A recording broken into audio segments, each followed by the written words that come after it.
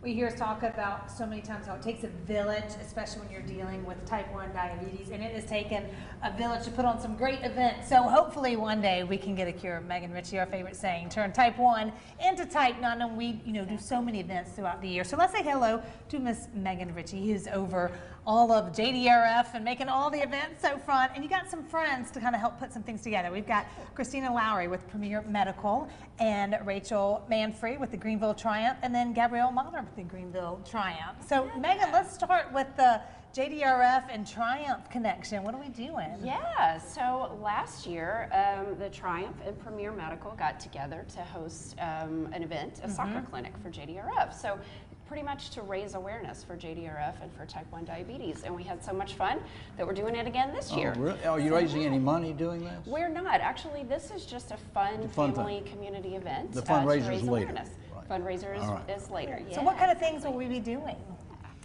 Yeah, so we will be working with some players and the coaching staff.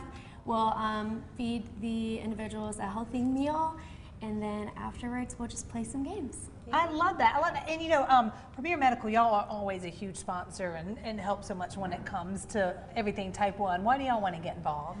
Yeah, so we're an advanced medical diagnostics laboratory, and some of the tests that we have, they serve to provide solutions for diabetes patients. So we have a panel specifically for type 1 diabetes that helps with the management of that.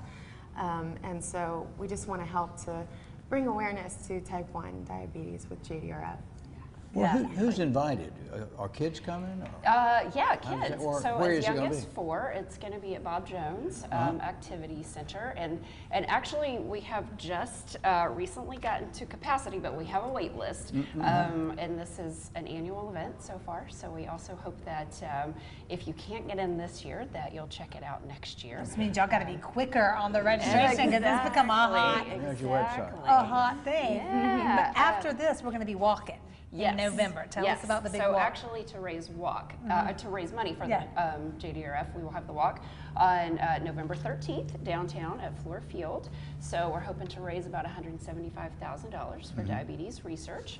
And that, of course, is open to the community as well. So we hope everybody will come and check that out and actually raise funds to cure type 1. To cure type 1. And I love it when so many people come together, because we always say, like, you can't do this on their own. Right. From, the sweet mamas and dads that's helping with the type 1 kids to everything. It takes a lot. And then, Christina, there's something cool that is happening on September 28th. Tell us about that. Yeah, so September 28th is a fun holiday. It's Women's Health and Fitness Day. And so to celebrate that, we've joined together with the Triumph's sister team, the women's soccer team in town here, the Liberty. And so we're doing a giveaway. We've also partnered with with Serenity Med Spa.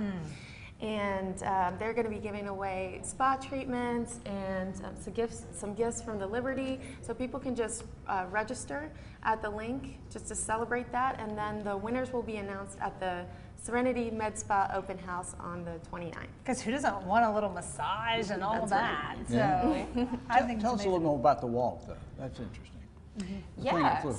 Yeah, so it's an annual event, and we're hoping to have close to about 1,000 people come to walk. And again, it's a great time for those that are newly diagnosed to come out and see other families that are in the same boat. But we had a niece with type 1, and maybe people don't know, type 2 can be cured with diet, I think. But type 1 is something we don't have a cure for yet. We'll keep on fighting. Megan, ladies, thank y'all so much. Y'all are Thanks, Meg.